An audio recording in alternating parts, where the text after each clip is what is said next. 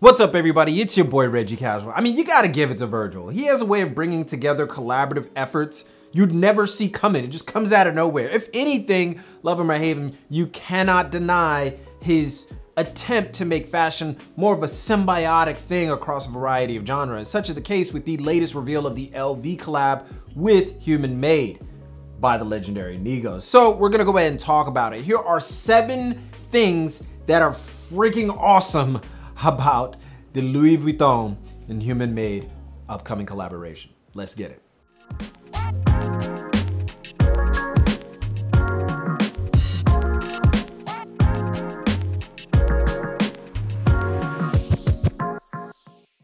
All right, so first things first, Virgil's forays into tailoring in the last Louis Vuitton mainline collection are certainly felt in this collaboration, but it's good to know that Nigo was actually on the same wavelength here. He was completely on board. According to an interview, Virgil was so gung-ho about going in an unexpected direction with the collaboration that Nigo, a frequent Seville Row customer, was on board the minute that he talked about it. And what we get is a recognizable yet amazing fusion that speaks to both the classic nature of European design and the bravery of Japanese. It's like it's classy without being stuffy, fun without being too childlike. It's not for everyone, but everyone could pull it off. That's a very fine line, but it does do those things. And one of my personal favorites in the collaboration is the LV bag with the ice cream drip.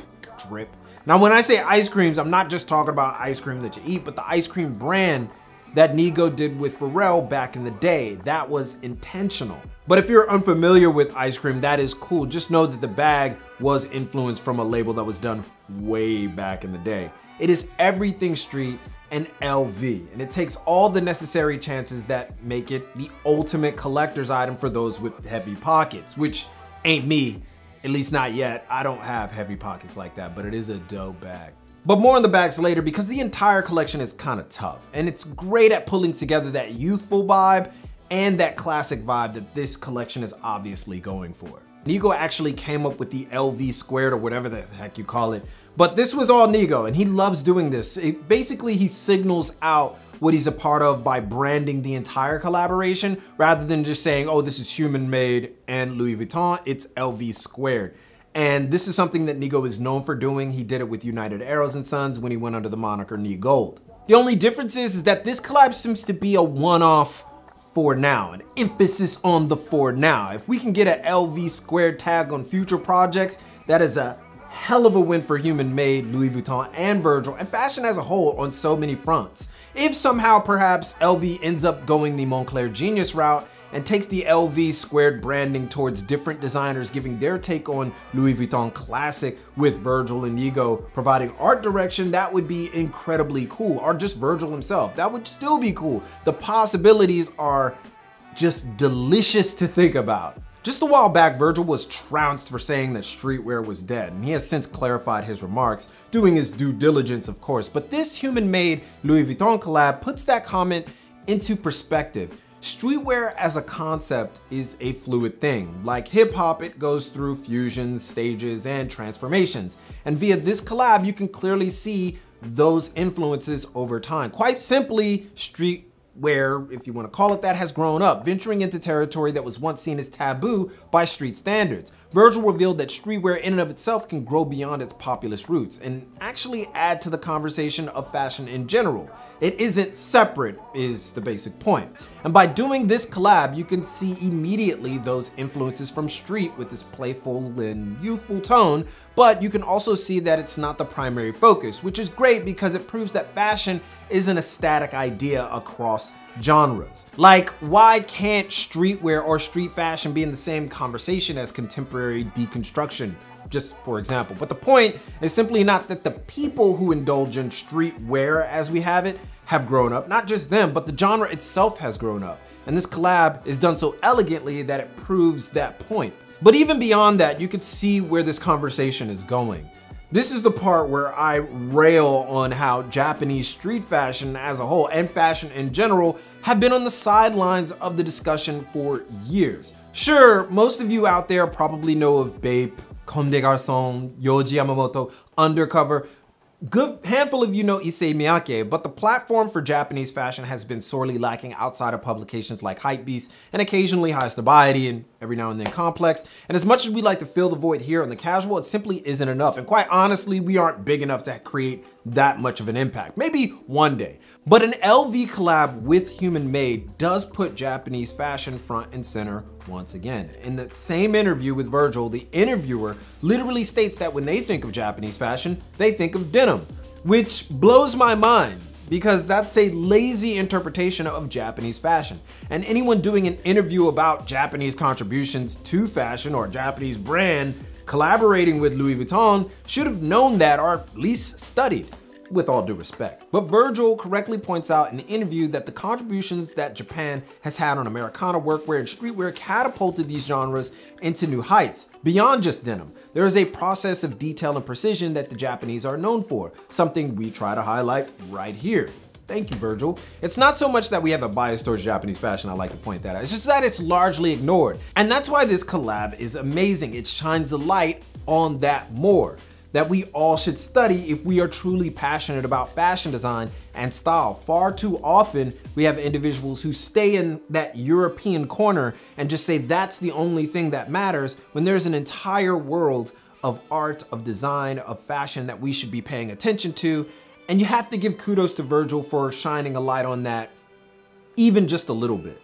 But with all that said, this collab is just fresh, right? It's cool. It's playful, it's wearable, and it's an ode to two genres of fashion that works in a symbiotic nature. It's amazing. Would I wear it personally? That all depends. The bombers are lovely. I already went crazy over the bags. The checkered tailored suits are a bit crispy, too crispy for me, but the plain Janes are butter. The denim tops are definitely worth a look. The denim bottoms are very Human Made, but not all the way to my liking. Human Made has never really been like my #1 brand. It's a brand that I respect. Overall, the vision is on point for a variety of styles, and it's not too off the rocker with its Wingstop Ivy League styles as well. And let's go ahead and rewind it back. The bags. I don't care what anybody says. The bags are dope. All of them. I'm a fan of the bags.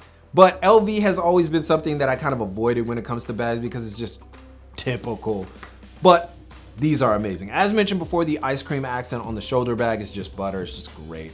But the backpack totes Coach and Boston are probably going to be calling for my wallet. I probably won't buy it. I probably won't, but they'll be calling that wallet for sure. I can't really give you any technical words to describe how unique but familiar these bags are, but they are amazing. The LV squared branding, the fact that this may be a one-off, it's definitely a good look for fans who got the cash, who are looking for something limited. And if you are that fan, do me a favor and buy one of these. Take a picture, send it to me so I can just dream that I have it, so I don't have to buy it. Because I don't even want to know how much it's gonna cost. It's probably gonna be like, it's gonna be LV prices plus the collaboration price. So it's gonna be pretty expensive. So that's our take on it. Those are 7 things that are amazing about this collaboration, but I'm sure there are some of you out there that may feel differently. So tell us what you think about the Louis Vuitton Human Made collaboration. Do you agree with the points made here or you don't? Let those be known in the comments. Give a thumbs up if you liked the video. Follow on Instagram for the latest out of Japan and beyond. But most importantly, keep it locked right here for all of your info on international street fashion and culture from Tokyo. It's your boy, and keep it casual. Yoroshiku onegaishimasu. And now, Japanese lesson time. We're still going. We're still doing it. Kyou wa hatsuon desu ne. Today, it's about pronunciation. Now, pronunciation in Japanese is not difficult, but it relies heavily on context. For example, I taught you guys the word Jordan, like Jordan sneakers. That is Jodan. Jodan has to be said like Jodan, or it sounds like another word entirely. For example, listen to these 3 words. Jodan, Jodan, Jodan, Jodan, Jodan, Jodan. Those are 3 different words. So you gotta be very careful, especially when you're talking about the long pronunciation and shorter pronunciation. There are certain words that sound very similar that you could get wrong if you're not paying attention.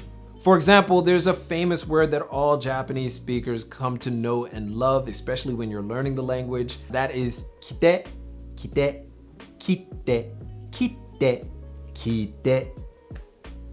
Yeah, those are all different words. You can say kite kudasai, which means please come here. Kite kudasai, which means please wear this. You can say kite kudasai, which means please cut it. You could say kite, which means a stamp, like a literal like stamp that you put on a letter. And then you could have kite kudasai, which means please listen. You have to be very, very mindful of the context of what you're talking about. So don't be afraid of this. I'm just giving you that so you understand that there is complexities. There's many different layers to Japanese. It's not as simple as just putting words together. Sometimes you have to pay real attention to how you say the words so you can actually know what you're talking about. Because you don't want to be in a situation where you're like jodan and you're supposed to say jodan. If you have any questions, let me know. Do something else. In any case, see you guys in a minute.